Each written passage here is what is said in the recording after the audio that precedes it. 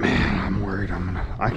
You guys know when you can feel a backlash coming. Like, that's what I got some sloppy line on there. I think I might have too much. That was so cool.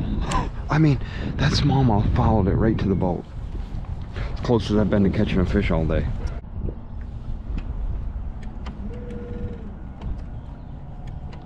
Right there. Yeah, baby. What is it? Pike?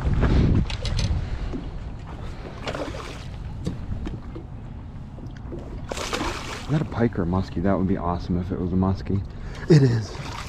Oh, come on. Come on. Come on. Stay hooked up. Stay hooked up. Oh, stop it, stop it, stop it, stop it, stop it.